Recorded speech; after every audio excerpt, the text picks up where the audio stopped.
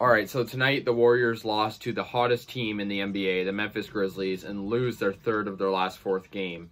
Yeah, I mean, this game was kind of slow from the start. The Warriors were kind of getting outplayed. They were down by as much as 19 points, and they did cut the lead down.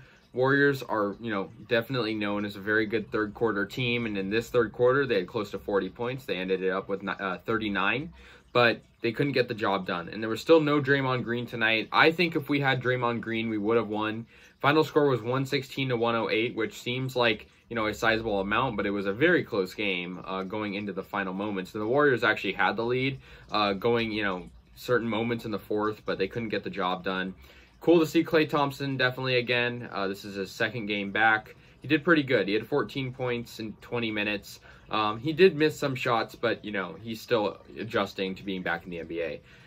As for Stephen Curry, he has struggled recently, but tonight he had a triple-double, which is great to see, with 27 points, 10 assists, and 10 rebounds. Coming in for, Draymond Green, who's obviously out with calf issues, is Juan Toscano, who really didn't play too much, only 7 minutes. Wiggins had 13 points and 4 rebounds, but the Warriors just couldn't get the job done when they needed to. They were missing shots at the end of the game.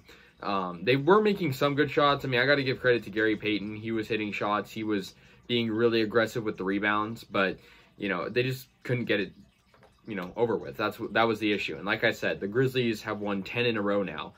They're just one win back of us. They played a couple more games than us, however, so we're still technically ahead of them in terms of standings.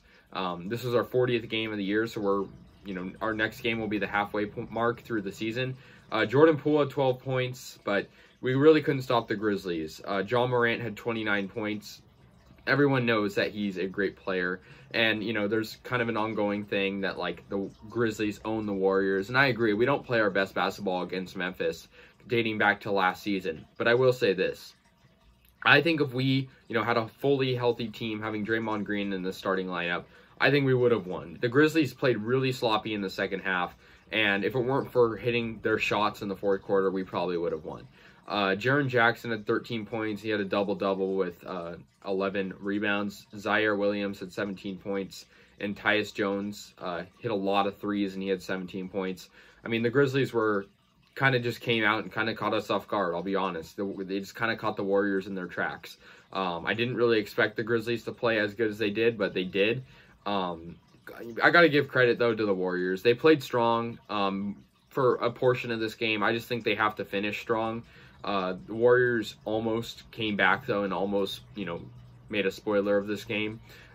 They took an early lead in this game dating back to the first quarter, but then the Grizzlies just got a wide margin starting it off. And it was a big turnover issue for the Warriors as well, starting out the game. When it was all said and done, the Warriors had 16 turnovers, 5 more than the Grizzlies. So that's going to hurt you, in terms of the game.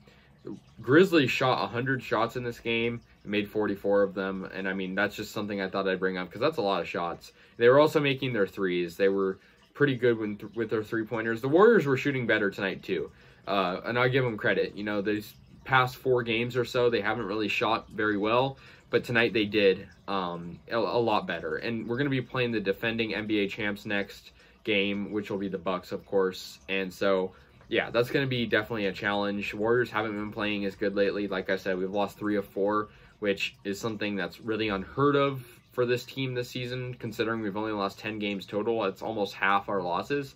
And we're second now, of course. We're a game back of Phoenix, and we're followed by the Jazz and the Grizzlies. Phoenix has won 31 and lost 9. So it's a very close runnings, but yeah, 116-108. Warriors moved to 30 and 10. Grizzlies moved to 29 and 14.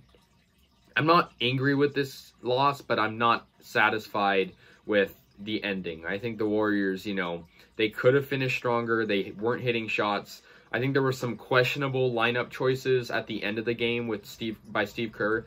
I think, the Warriors put in Curry a little bit earlier in the fourth. I think they might have had more momentum, but I don't know. I can't play hypothetical games.